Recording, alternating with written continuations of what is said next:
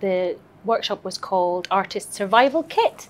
Workers Theatre came to me and asked me what I would like to do a workshop on, and I suggested doing a popular education Theatre of the Oppressed workshop looking at surviving as an artist under capitalism, because for my own desire to find solidarity in that struggle. Really focus on it, on actions and coming away with an action, you know, points from it. So that quite often with these workshops, they sort of just fall flat on their faces. But for there to be a drive behind it so that we knew we were coming towards something and hopefully coming out with some idea of how to survive or ideally thrive under that capitalism. So using our bodies and each other to begin to think in different ways. So begin the conversation about how we feel as individuals in relation to the question that's posed to us. So in this case, thinking about our relationship to capitalism. A lot of the sort of physical exercises, the kind of fun exercises, are about us moving our thoughts and our brain action from one side to the other, being less bound up by words, more thinking about how we can express ourselves with sounds and with our bodies.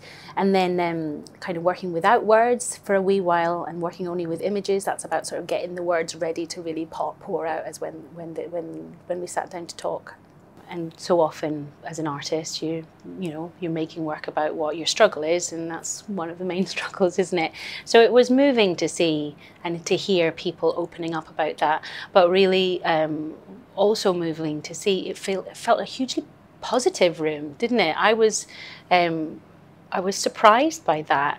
There wasn't as much anger as I was expecting, and that could well have been the fact that there were so many people in the room who felt like they had done a lot of thinking about this and working through a lot of this already. So there was actually people who were in the sort of deep in the struggle, and some people who had done some figuring out already.